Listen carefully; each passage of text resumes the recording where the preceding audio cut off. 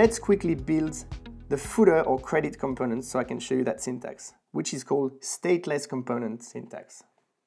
Let's create a new file in component called credit.js. I will import React from React. I'll first create the class component and then modify it into a stateless functional component so you can see the advantages of the syntax shorthand. Class credit extends React.component. We have a render method, and inside this render method we want to return. I'll just create a div with the class name of credit, and inside that I will have a paragraph tag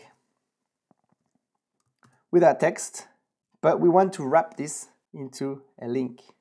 So here we'll wrap all of this into a href of, if I go in my data file, I have the URL here. We'll just copy this. Okay. Now you will notice something. If I output the paragraph tag like this, because React stripped all the empty spaces, we will have the link actually touching the column here. Before I can do anything, let's export our credit component, and inside app.js, just like I imported the names list, I will import credit from credit.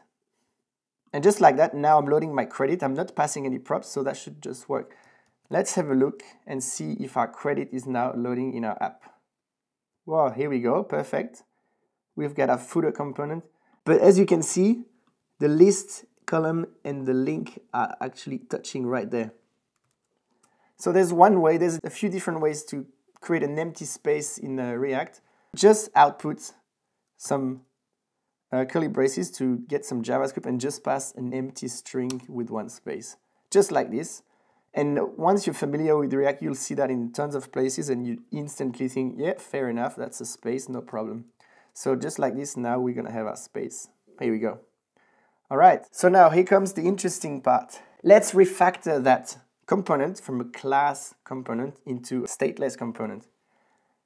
So the first thing I can do, instead of class, we will have now a constant, which is an actual function. Now what we can do is actually remove the render method because the function actually just returns some JSX. I'll indent that in. If you want to do some data manipulation, you can do it here. But if you actually don't need, in this case, we don't need to do any data preparation. So we just want to return that. In that case, you can actually remove the return statement and immediately,